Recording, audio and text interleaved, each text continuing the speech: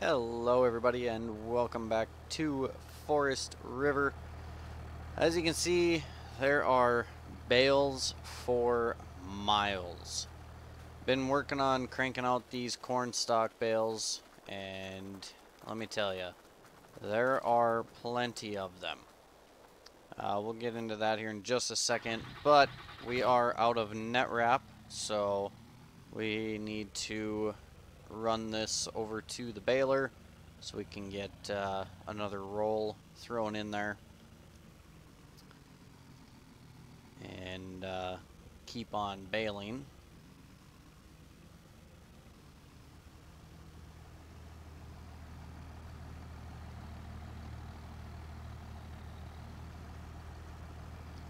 That'll work right there. Alright, let's jump in here. We're going to back up a little bit. Perfect. And we are loaded up. So, as you can see, we have made a total of 132 bales. If you remember, we had 53 soybean bales, and so far I have already made 79 corn stalk bales. It's literally insane how many bales that we're making off of this corn stubble. I mean, these windrows are just massive, and it has been filling like none other, especially on my headland passes.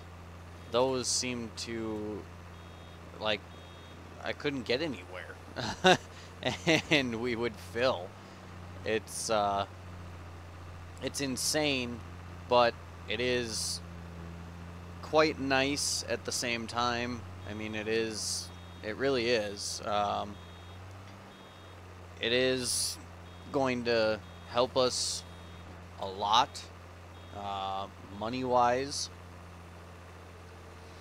So that is a big help.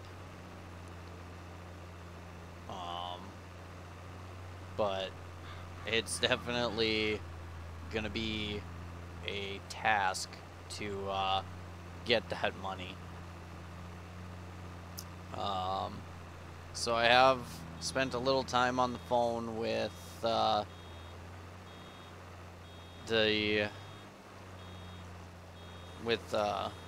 down at the dealership, and he did inform me that they are doing lease incentives.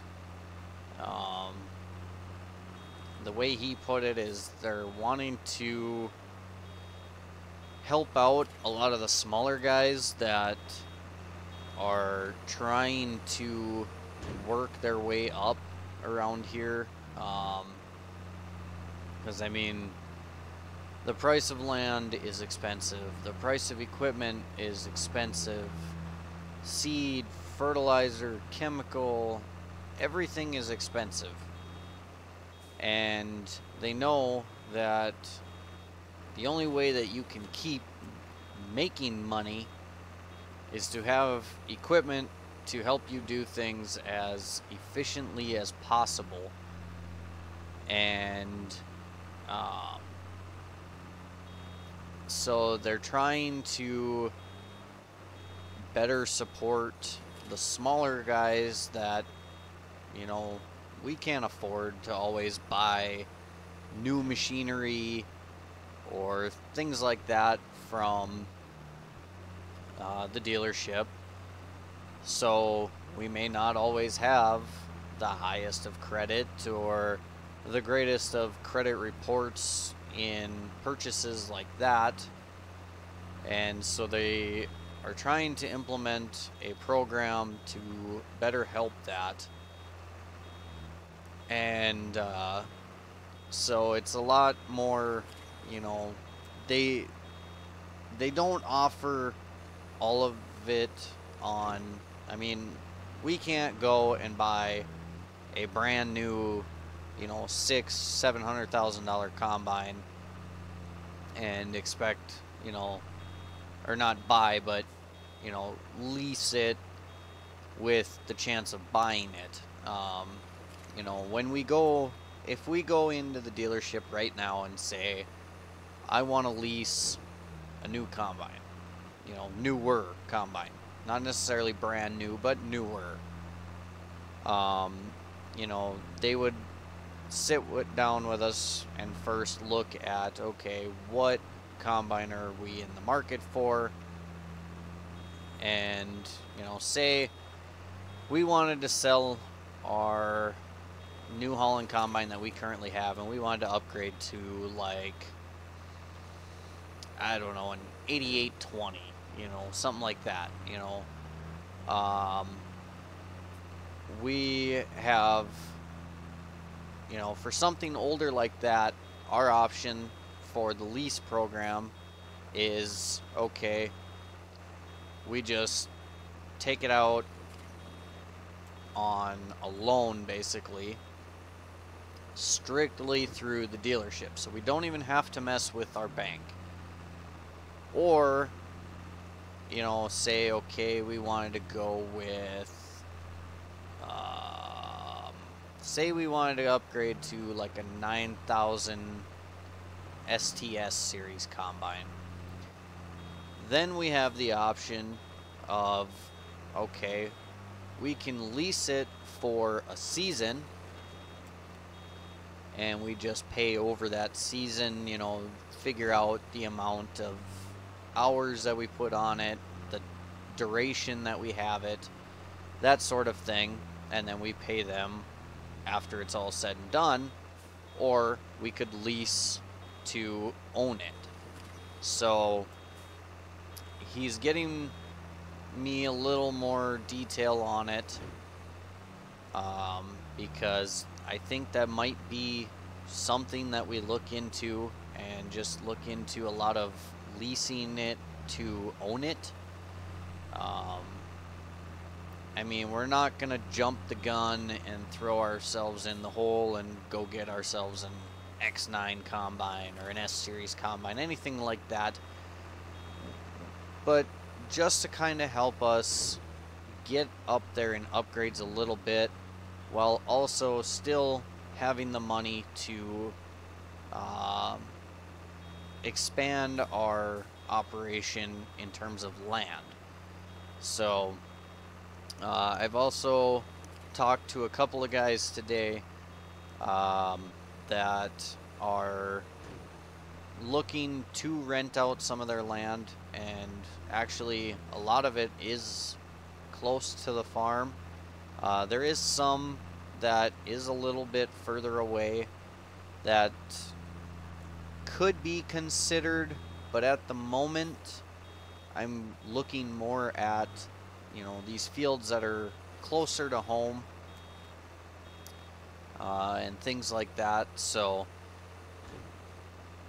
I am kind of working on it, but our biggest thing is that we need to get our crops sold first, so that way we have extra money.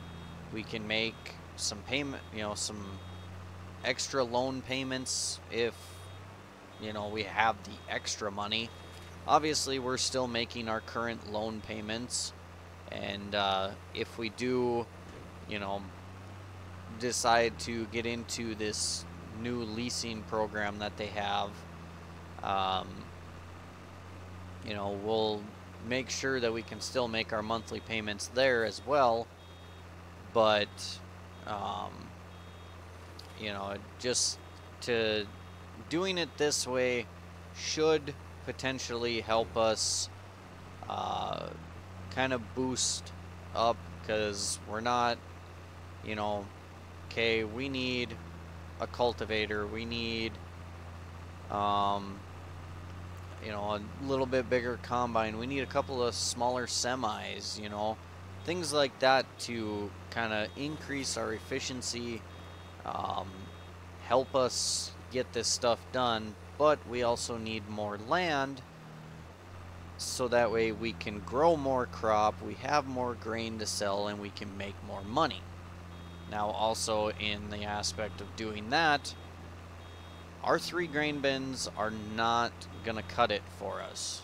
I mean, it's not enough. Now, whether we throw up some hopper bins or we build some more bins like what we have or something, or even if we built a small silo complex, I mean, something, we have to do something, because if we do increase our land any, we're not going to be able to take that on, storage-wise. We would have to, you know, resort to grain bags even more, which, yes, they work, but then we have the risk of what happens if that grain bag breaks. What happens then? I mean, grain bags are nice, but they're not a permanent solution. So we need to figure out that permanent solution to kind of help us in the future. So I've been trying to, you know, throw all these ideas around in my head, trying to make sense of something, figure out an idea, but it's hard to do that while everything is still in the bins. So that's kind of the biggest thing, is just waiting on that. I mean, we got to get everything out of the bins, see what the bank account looks like before we can really make any major decision on anything. So it is, you know, frustrating. We know what needs to be done, but we know that at this exact moment we can't do it. Our hands are very tightly tied in this situation. I mean, it's how things go. It's what we have to deal with. That, I mean, that's never going to go away, no matter how big we get. I mean, there's always going to be some kind of an issue that we have to figure out how to solve it, but we're held up because of what's inside of the bins. So, I mean, it is just the way that it goes. That's how it oftentimes ends up. And it is just what it is at that kind of point. So, but that's a wrap on our baling. So we're gonna get this guy back to the farm, and we're gonna get this baler washed up, and we'll get the rake and the International washed up. When we take the International over, we're going to grab the grain bag unloader right away, just so that way it's at the farm. John told me that they didn't even use any grain bags this year, so he doesn't need it this year. And in fact, he's thinking of selling it because they've built more bins, so he doesn't think they'll need it. I don't plan to buy it, as I was just mentioning, but he said that we can come grab that whenever, and we can keep it sitting at our yard as long as we need. So that'll be a big help.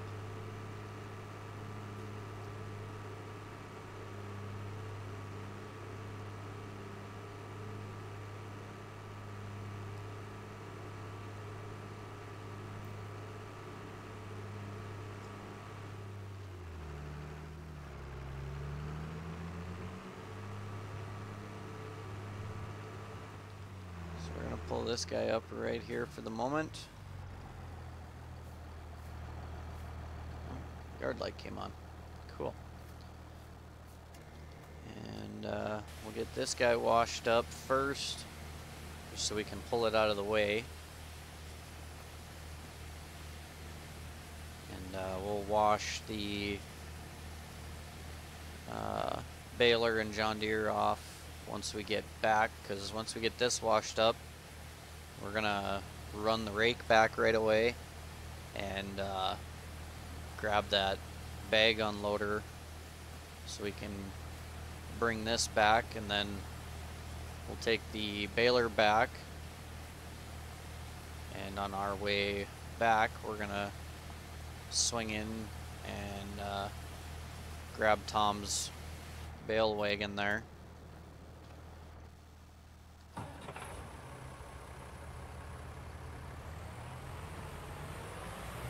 we're gonna pull this over here and swing it around.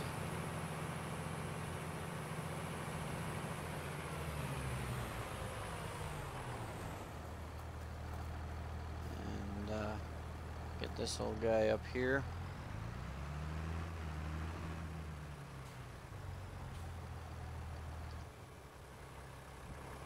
Alright, let's run this back and go get that unloader. And we'll, I think another thing that we'll do too when we get back with the unloader is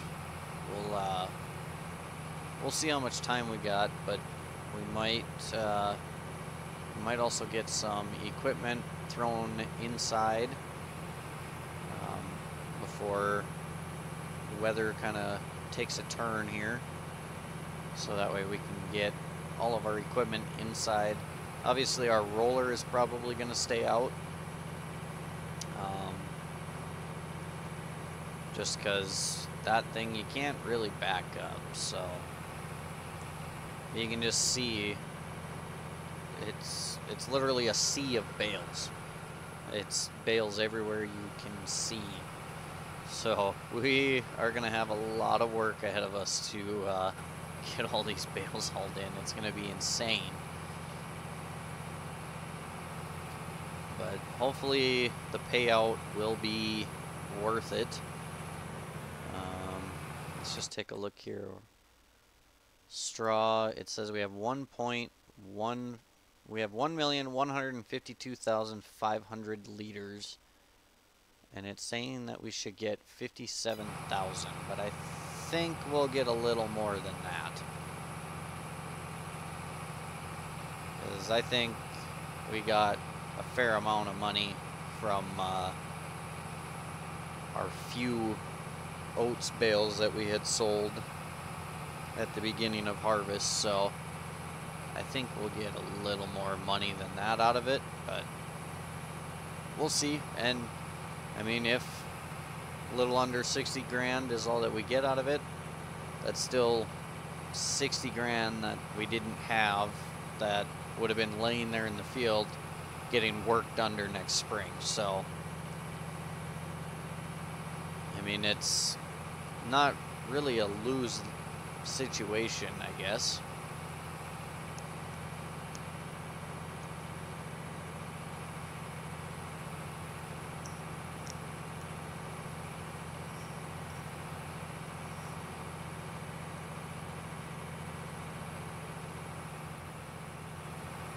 I did really enjoy using this rake though. It is a pretty nice rake, but I'm not sure how I feel about the hydraulic drive on it. I mean, growing up, all we had was just I mean, we did have rakes like this, but it was just the old school style delivery, and I remember Grandpa did get I think it was like a 6-wheel rake, and I remember us thinking that was, you know, it was a wheel rake, so it just ran off of the ground, no hydraulics or anything like that. We thought that was the cat's meow. Might have just been us, but I don't know, I've always kind of favored the wheel rakes a little more over this. But I would potentially look into getting one in the future, that's for sure. Right, drop that there, and we'll grab this guy.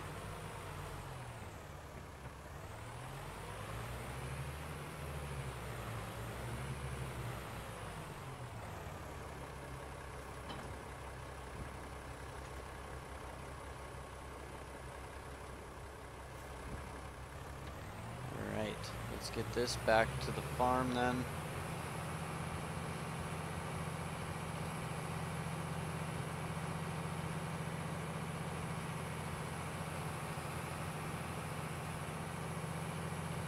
I mean, I do got to give it to him though. John does have a, you know, a nicely set up yard. I mean, this is not their main yard. I probably mentioned that before, but this is just where his place is. His son has the main yard, which is further to the northeast there of us yet, so.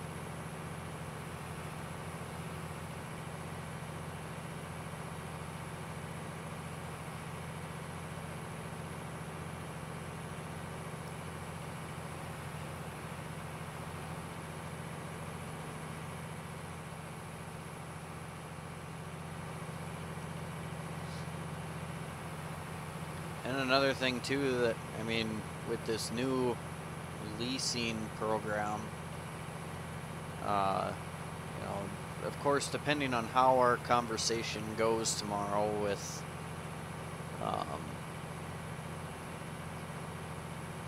our potential new neighbor, or well, not potential, our upcoming new neighbor, if Jason's not, you know, if Jason isn't planning on running things there himself, I mean, there's a chance of us running cows in the next year, which would be fantastic, but that's more equipment that we need to buy. I mean, we need something to cut hay with, rake it, ted it, bale it, haul it, feed it. We'd need a stock trailer to haul our cows. We'd need cows. I mean, so to try and buy all that machinery, granted, I mean, we would maybe need one more tractor. Maybe upgrade our skid steer a little, you know, get a loader tractor, and then maybe a little beefier bobcat, and some forks for that. I mean, we could make it work if we got like one more tractor or something, but I mean, it's the fact of it's more equipment, and that's gonna take more money, so I think for now what we're gonna do, actually let's back this in right there beside that building. Kind of doing a circle here, but I was just gonna pull it up in the gravel there, but I think we can just put it back here, kind of out of the way till whenever we need it. Let's take a look here. How we doing on time? 23. Okay. So I think we're gonna go ahead and just put this stuff in right away, and then off camera I will run the baler back and get the bale wagon. I guess I don't really need to hook up the hydraulics, do I? We're just backing it in the building.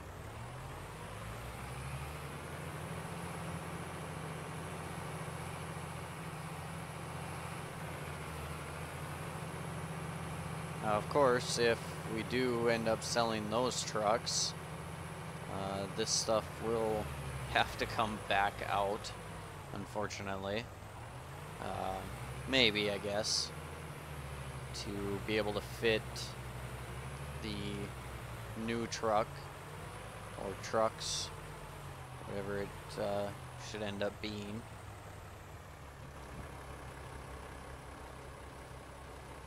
Yeah, that'll be good there. Okay, we'll grab our drill We'll probably put that over behind the combine.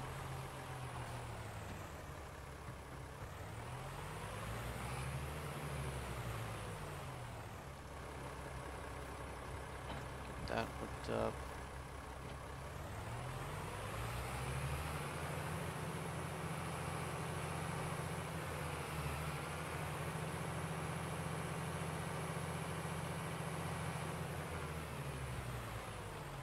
Boy, this is going to be a tricky one to back in. You can't see jack squat over this thing.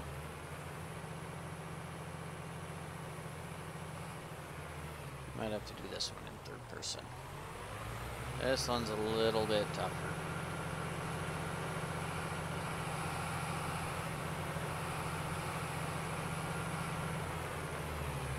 This thing just takes up a lot more room is the main problem.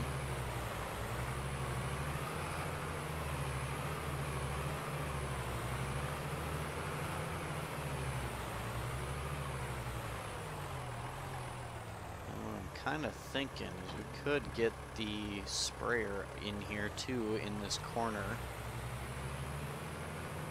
We'll kind of get that. I mean, it's somewhat under, but at the same time it sticks out so far and everything too.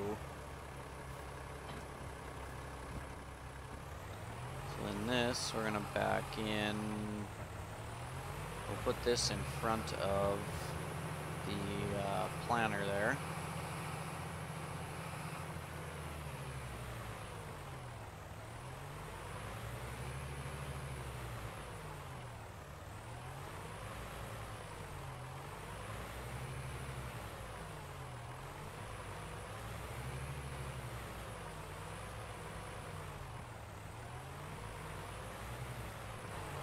Let's see how much further. Oh, we got a little ways yet.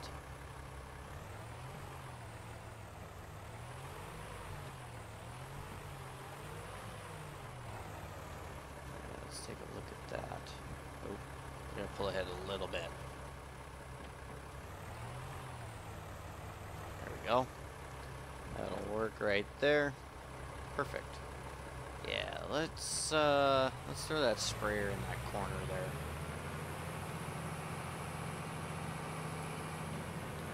Then that seed wagon is gonna come out, and that's gonna leave. Potentially, I guess we could also keep it, oops, to,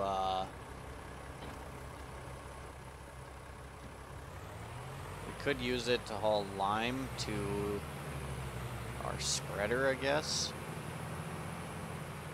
Now thinking of it. Alright, this guy is going to be a little bit difficult to get in here, so let's go like this.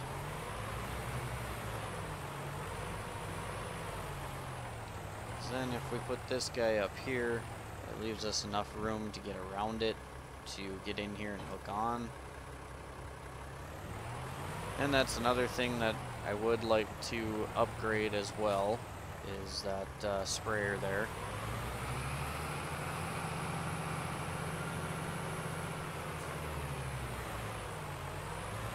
But that'll come down the road.